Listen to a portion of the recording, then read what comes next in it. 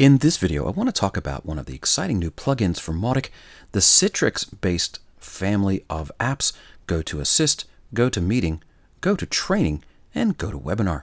By enabling these plugins, you'll be able to use Mautic forms for signups as well as create segments based on meeting attendance.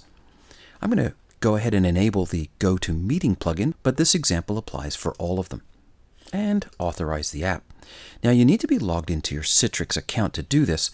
Before we go on, if I head over to GotoMeeting.com and log in, well, I'll be all set. But if you don't have one, you can get a 30-day trial. Click on Plans and Pricing. Enter your email address and set this up.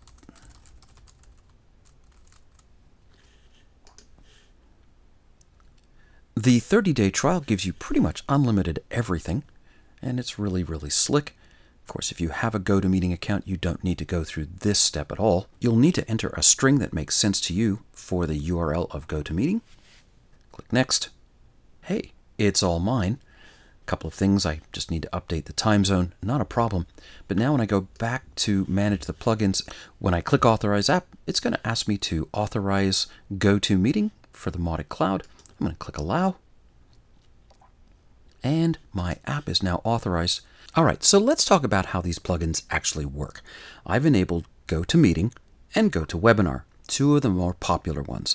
I'm going to set up forms, segments, and campaigns for both of them so you see how they work, because they do work just a little bit differently as you use them. Let's start with GoToMeeting. So the first thing I need to do, of course, is to schedule a meeting. And I've already done that. I have a meeting coming up at 1 o'clock on December the 5th. Mautic will now recognize that meeting and allow me to add participants for it. Head back over to Mautic, and I'm going to go to Forms, and I'm going to create a registration form for my GoToMeeting. Click New. I'm going to use a standalone form. On the fields, I'm going to add a field.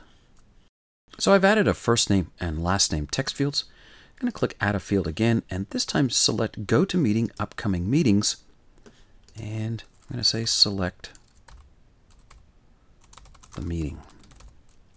I don't need to save this field. I can if I want. If I want to set up a custom field for this, I could. But I will require it. And this is going to give me a drop-down of all of my upcoming meetings because I have set up the plugin.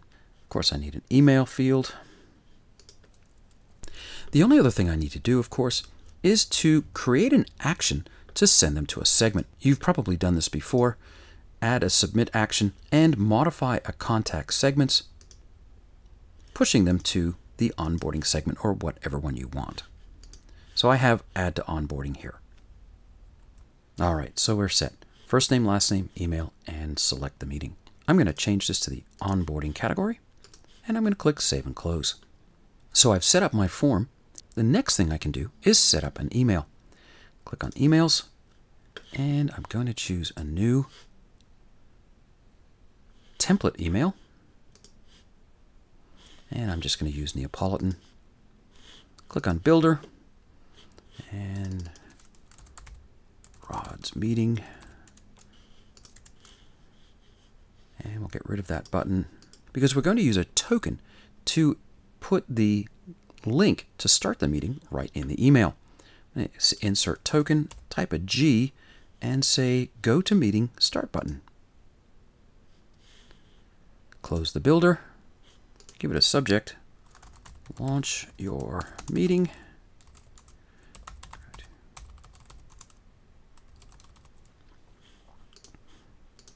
Put it in the onboarding category, and then we'll save and close.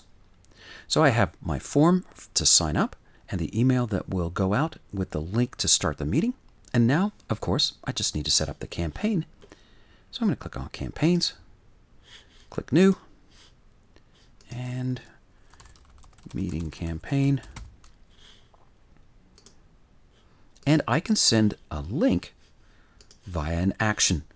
GoToMeeting action or GoToWebinar action are both here.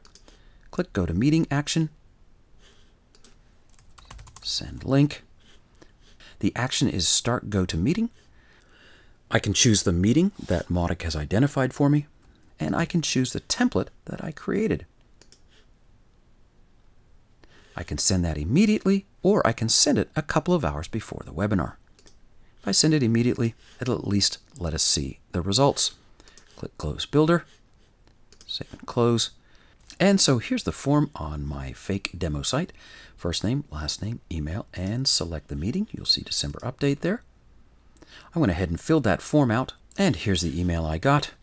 And there's the meeting link right in the email. Clicking on that would take me to my GoToMeeting.